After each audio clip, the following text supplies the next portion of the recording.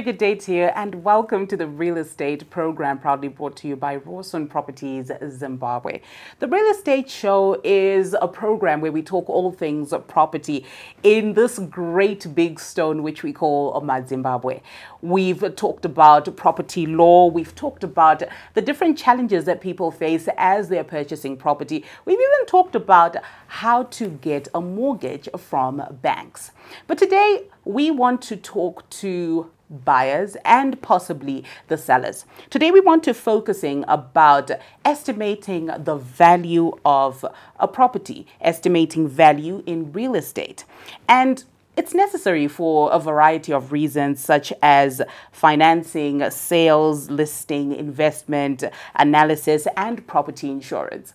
But of course, as usual, I'm not the expert here. Joining me for this conversation, I have with me Zelda Nyamuba, who's the sales partner at Rawson Properties, who will be taking us through how you actually measure the value of property. Zelda, how are you today? I'm well, thanks, Unique. Thank you for having us. Thank you so much for joining us. So, Zelda, we're talking about estimating the value of property, and I'm sure a lot of sellers are tuning in terms of what sort of steps they need to use, obviously, to make sure that they get the right value. Okay. So first of all, how do you measure value of a property?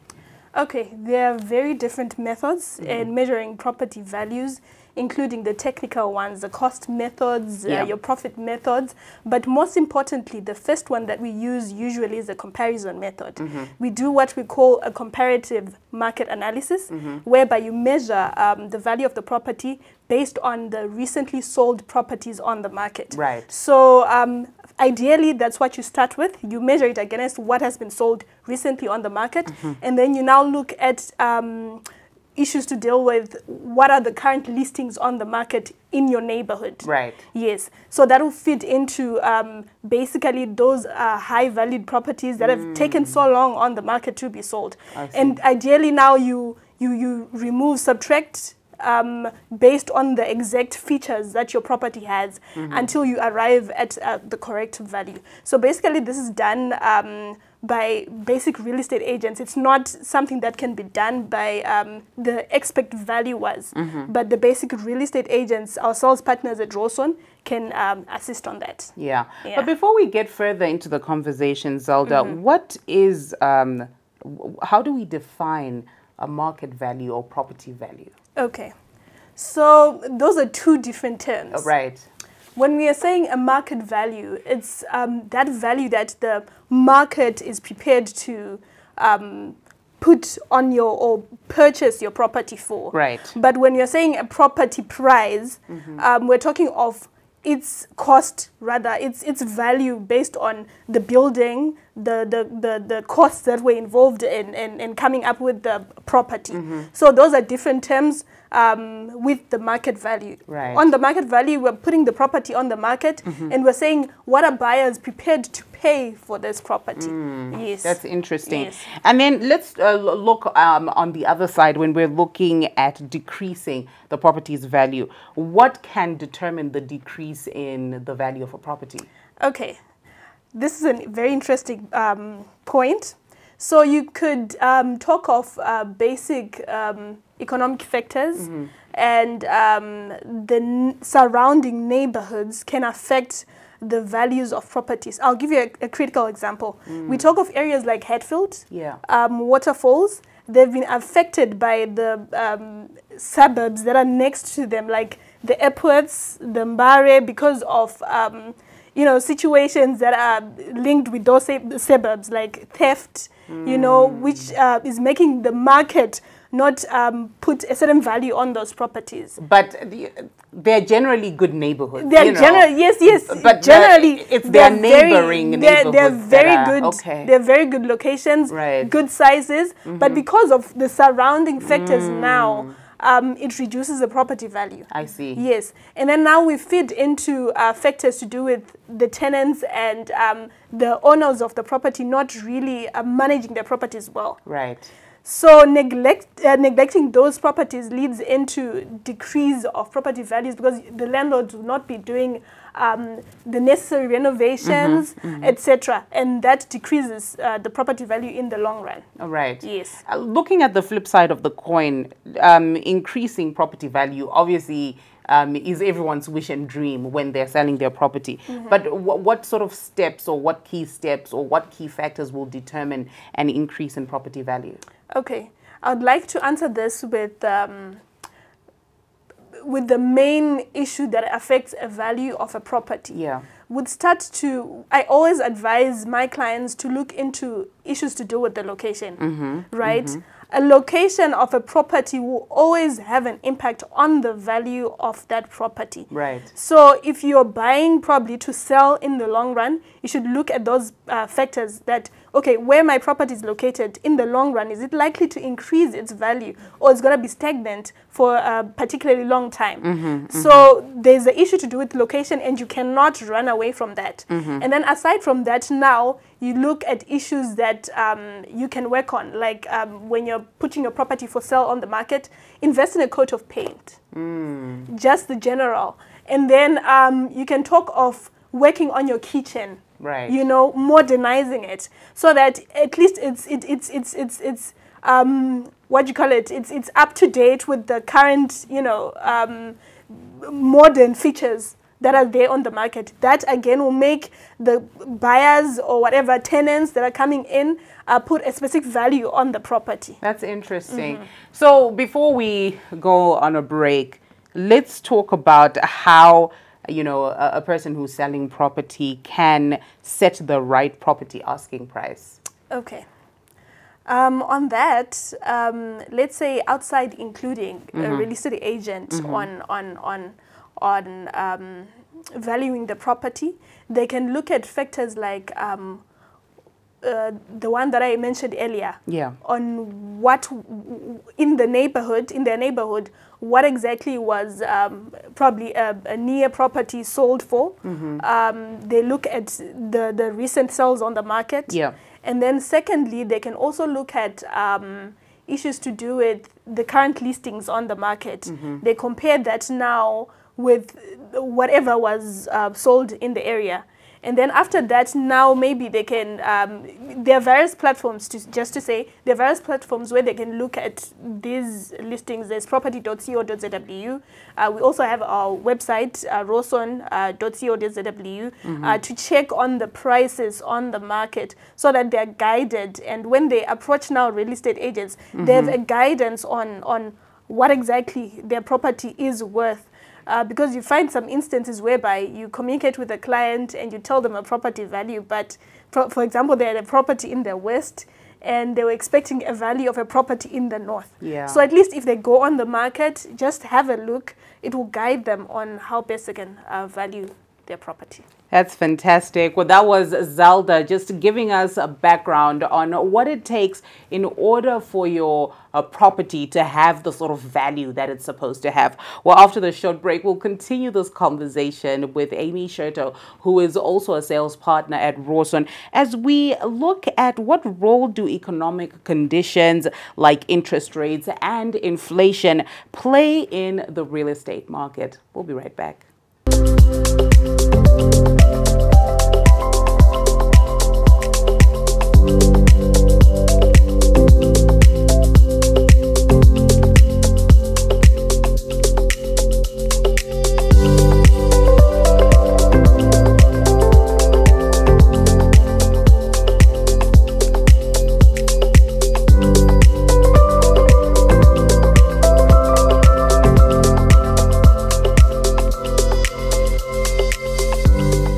Welcome back to the Real Estate Show, proudly brought to you by Roson Properties Zimbabwe. Today we're talking about market value. What determines the value of your property? Could it be the surroundings? Could it be the market price? Could it be what's happening within your neighborhood? Could it even be the coat of paint, as Zelda said just before the break? What determines that sort of value? Well, right now I'm with Amy Sherto, who is a sales partner at Rawson, and we'll be talking a little bit about economic conditions affecting your market value, especially when we're zoning in on inflation. Amy, how are you today? I'm all right, Unique. How are you? I'm good, thank you. So, you know, before we obviously lay the foundation on what it means when we're talking about market value, but let's talk a little bit about how economic conditions can affect the real estate market, especially inflation. Okay, Unique. To start off, I would like to give a layman's term of what inflation is. Yeah.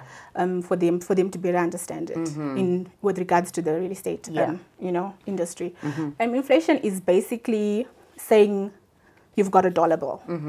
I've got my dollar bill today, and I'm using this dollar bill to purchase something. I'm the consumer. Right. So, for instance, today, I managed to purchase a property, your preferred neighborhood, your dream house. Where's that going to be? Mount Pleasant, Marlborough. Okay. Borrowdale. You managed to purchase a property in Mount Pleasant, in Borrowdale, in Marlborough today for $1. And this is 2023. Yeah. And then inflation waits for no one. So, you know, when inflation comes, tomorrow, 2024, what's your price going to be at? The house you purchased for $1 might be at $2 next year. But where do we rush when we think about that? We think, oh my gosh, it's affecting us. It's very good for real estate, especially a person who's investing in real estate. Right. I'm going to preempt because I'm now taking, when we discuss cycles, that's when the cycles of real estate come in, because you're going to take advantage of that recovery stage when properties are at that stage and you've bought it for $1, remember. Next year, we're going to be at the peak when properties are high. And what are you going to sell it for, Unique? $5. For an investor, that's perfect. Right. So people tend to get scared and say, oh, inflation, it's going to affect this. No. When you see that the economy is going through ups and downs, run to real estate. It's the perfect place to invest. Interesting. So, yeah, that's crazy. When you actually see the economy going up and down, you should go to real estate. Yes. That's interesting. But maybe let's talk a little bit about, you know, the market cycles that you were talking about and how they affect property values over time. What are your thoughts around this? Okay, when we talk about real estate, we've got 4 stages. Right. We've got the recovery, we've got the expansion, we've got hyper supply, and then we're back to recession. Right. So it's basically, you know, it's a loop. Right. The recovery stage links with the recession stage. Right. And it's linked with the question that I've answered before. When it's the recovery stage and the recession stage, it's the perfect time to buy. Right. The perfect time to invest in real estate. Because when it's recovery, the real estate industry is slow. It's very slow. And then that's when if it's an economy that offers interest rates in terms of mortgages, our percentages are very low. You take advantage of that. Right. And then there may be shift factors that can allow for the cycle to move to the expansion stage. The expansion stage is still good. Invest there. But when it gets to hyper supply, I would advise no one to invest there. Right. Because that's the time when the prices are at their peak. Okay. So you find people being scared, and they rush and they buy a property, as we mentioned before. Yeah. The property that you could have bought at $1, you're buying it at $5. And you're thinking the market is going to stay there. No, the market is going to go back to recession. So you bought it for $5. And in a year, it's back to $1. So those are the cycles that come with real estate. Right. We've got factors that can affect the cycles of real estate also. Things like when it's an election season. I won't talk about our Zimbabwe's election because we've passed through it. Let's talk about America. Yeah. It's estimated that properties are going to sell like hotcakes between now and September. Why? Because people don't really know. Okay, if I keep, are the interest rates going to be stable? Are they going to remain that way? So people start to rush and they're selling. But there's another estimate that after that, the property market is going to go slow. Right. So at the end of the day, there's certain things that contribute to the cycles of the of real estate. For instance, the politics of the country. Yeah. Personal stuff like, you know, are you taking your child to school? We've got exorbitant school fees, especially those who have kids who are overseas. Yes. They pay a lot. Is it the cycle of school fees? Is what's happening? Are sellers selling at that time? You know, the cycle is very interesting. It's a very interesting thing. But then at the end of the day, it's all linked. I'll go back to what I've said. Never shy away from inflation. Once the economy is shaky, the best time to invest, In or the best property. thing is to investing is property.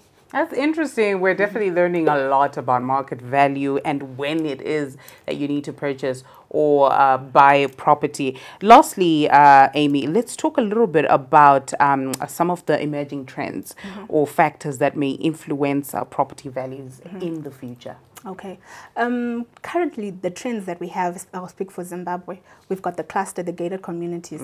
Why are people moving more towards that? Yeah. It's got issues to do with security. You know, maybe I've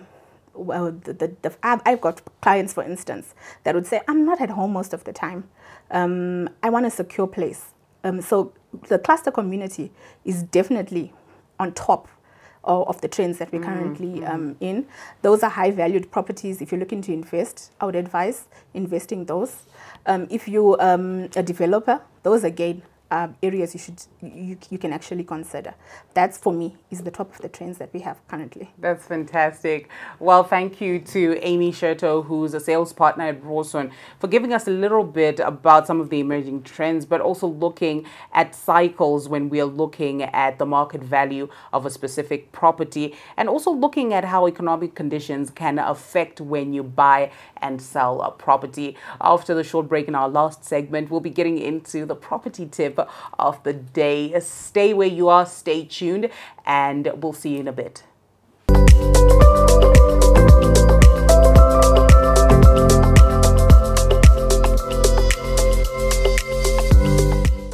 Hi, my name is Zaldo Nyamuba, a sales partner at Rawson Properties, and today I'm going to take you through how you can do your due diligence for the ideal property that you're about to purchase. So this property can either be under title deeds, developer session, or council session. So if it is under title deeds, you could either do your due diligence through the deeds office. You approach the deeds office and check if this property is registered under that particular seller that you've engaged with. You check if it has the correct description that you've seen, the correct squareage that you have seen on the title deeds.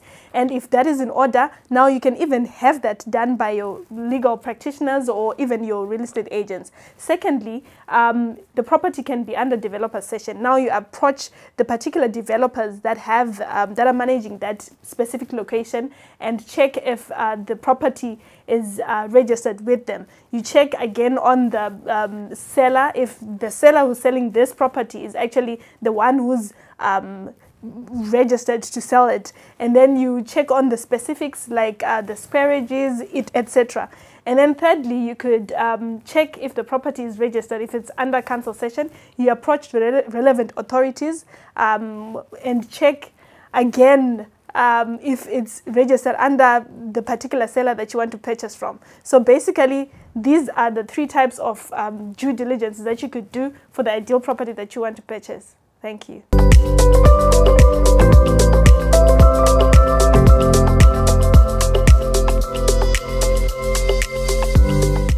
Well, thank you to everyone who joined us on today's episode of the Real Estate Program, proudly brought to you by Rawson Properties Zimbabwe. Today we're talking about market value, defining what market value is and what determines the value of your property. Is it the surroundings of your neighborhood? Could it even be what the outside of your property looks like or the coat of painting? But also economic conditions could affect the market value of your property. Thank you to everyone who joined us, and we'll see you next time.